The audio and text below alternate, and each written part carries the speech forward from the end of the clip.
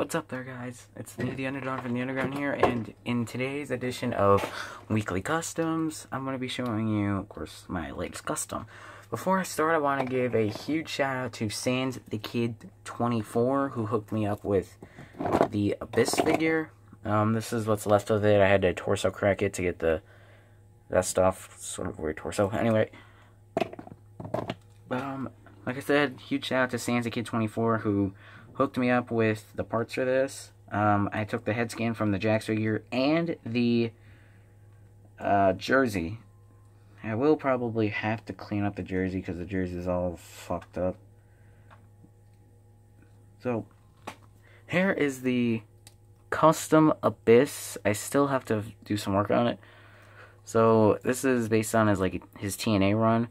So this is the Jax Abyss head scan. Probably going to have to touch up the paint and the jersey from the Jax figure.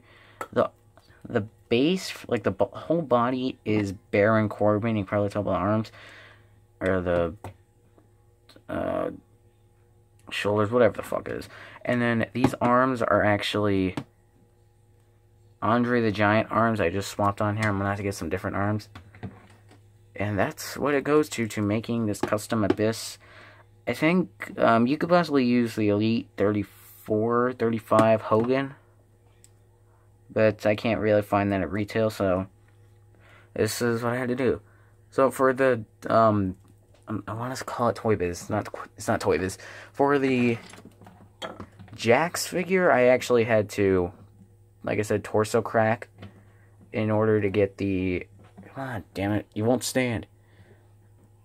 So I did have to crack the Jax figure torso just to get the jersey off, which is funny because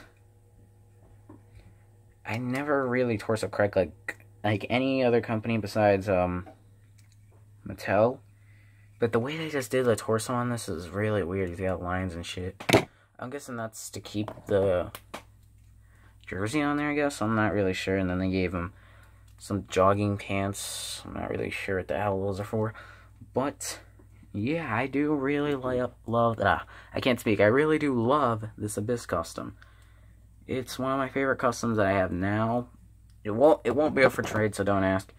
I will maybe do a live stream one of these days because I do want to cover some draft stuff, or not draft stuff, like trades. So if anybody I will probably do a separate video on that, but that will be for a different time. So I thank you guys for watching this video.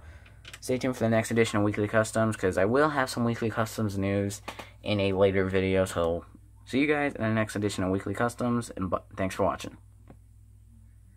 Fucking pause!